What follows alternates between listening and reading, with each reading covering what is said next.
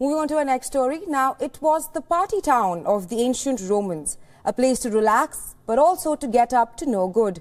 Towards the end of the Roman Empire or late 4th century, nature claimed the town and slowly submerged it beneath the sea. Now, its ruins are the world's largest underwater museum. Take a look at our next report. Hidden beneath the sand and pebbles, a Roman mosaic. Just a few kilometers from Naples, divers and tourists visit all year round to travel back in time and swim through ancient streets, past mosaics, statues, columns and the remains of what was once a seaside resort for wealthy Romans. Now, the only residents are fish and seahorses. But until the end of the 3rd century AD, the Roman town of Baia was a playground frequented by senators, wealthy Roman citizens and emperors. That was until the land sank below sea level. The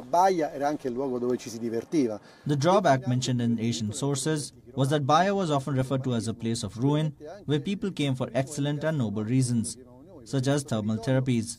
But then they carried out practices much less related to those activities and more related to personal enjoyment. The sinking of the coast caused the abandonment of the coastal villas, but it also ensured its immortality, as the ruins of the city were discovered towards the end of the last century. In 1969, the ruins of 2 marble statues were discovered by chance.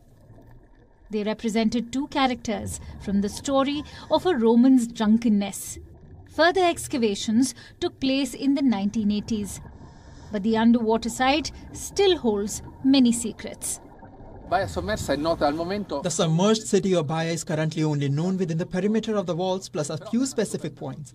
But it is an ongoing discovery. 400 meters of remains stretch from the current coastline. Therefore, many settlements, many houses, many baths are still to be discovered or are only minimally known. Columns, new floors, new mosaics are constantly emerging during the research that the park is conducting.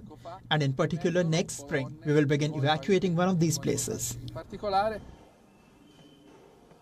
The statues are now preserved in the Archaeological Museum of Campi Flegrei, but copies of the originals have been placed underwater so that divers can experience the splendor of 2000 years ago.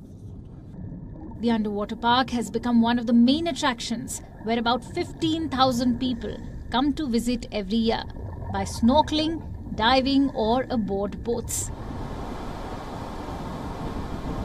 including the semi-submersible Nemo that have windows in the keel.